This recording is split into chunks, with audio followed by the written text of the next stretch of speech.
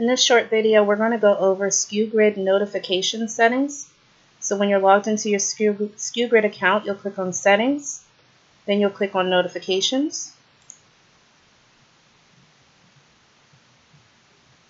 Okay. You'll have a few options here. The first is for you to put your email address. This is where you want your notifications to be sent. If you have more than one email address that you would like for your notifications to be sent to, you can separate them with a semicolon. The next option is to send notifications if any are available. You can choose almost real time, every hour, every 3 hours, 6 hours, 12 hours, every day, which is once per day, or never. So you choose a time frame that you would like to receive email notifications and you make that selection here. SKU-Grid is actually doing a lot of checking behind the scenes approximately every 30 minutes. And during that time, it's looking for changes in your supplier, be it price or stock.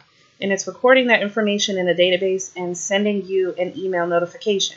At that time, repricing is not being done. You're just going to receive an email notification that there is a change in the supplier. SKU-Grid is going to wait until the setting that you had on the General Settings tab, you have run checker every, such and such hours, 3 hours, for example. SKU-Grid is not going to be making the changes until it's been 3 hours from the last time that item was repriced. But it's doing some checking behind the scenes that does not cost you any credits. So it's up to you whether or not you want to receive these notifications, every hour or real time or whatever time frame you want. And if you receive a notification and you want that change to happen faster, then you can go in and do a force reprice on that particular item.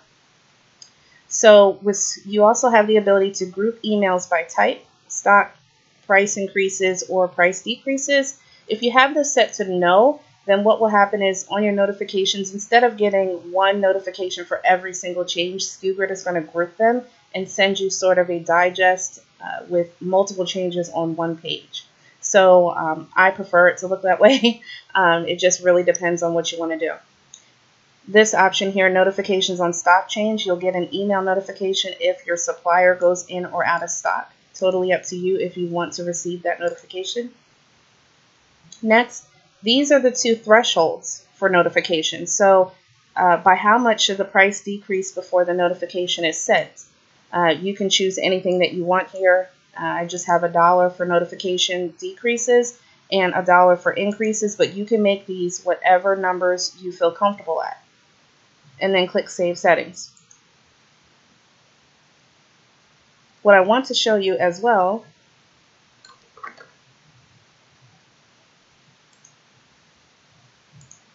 is an example of what these email notifications look like.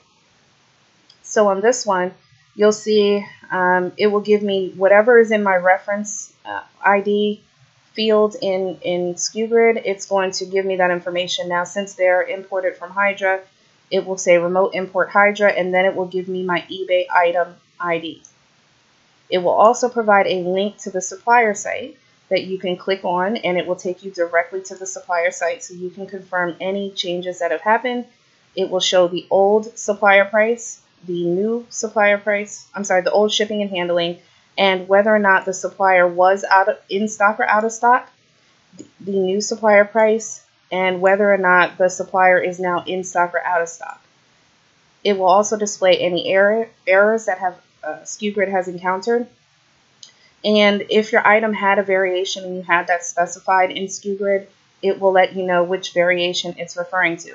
So as you can see on this first item here, you can see that the old price was $125.90, and now the price has increased to $128.49.